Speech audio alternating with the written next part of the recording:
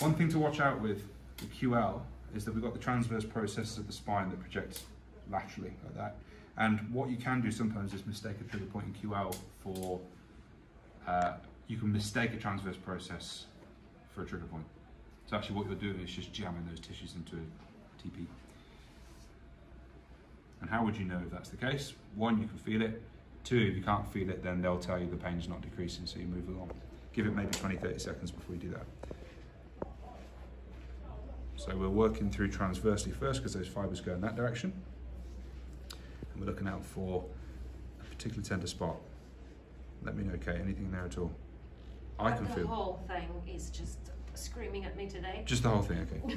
I can feel a tight spot, so then it's kind of up to you. There's a tight spot there for me, just as we move into QL.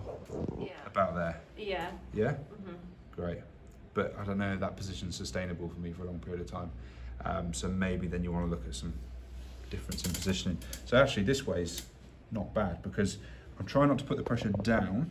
I'm trying more to find the spot and then pull in. Is that it? Yep.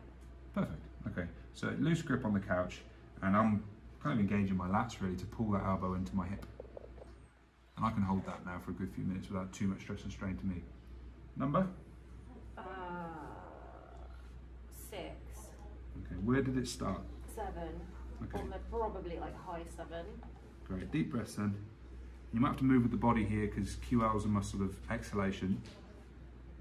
So it might contract. Try and move with them. Number? 3. Perfect. Deep breath. And breathe out. And at this point they might tense up because they know what's coming, don't they? When they say 3 and you say perfect. More pressure inbound. Yes, Number? 7. Okay.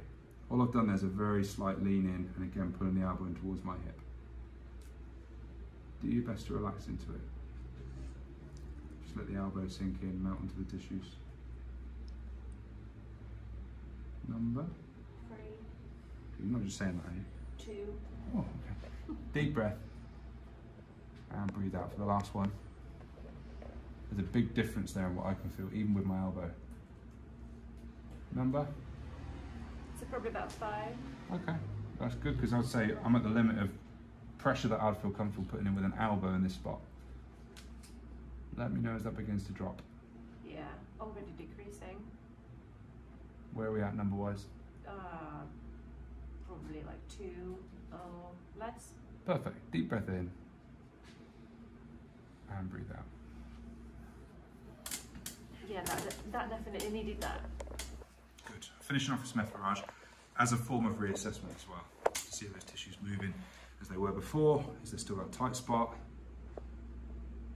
I would say that's been quite successful by your reaction, but also what I can feel, which is always satisfying that you've made a change and they're aware of that, so are you.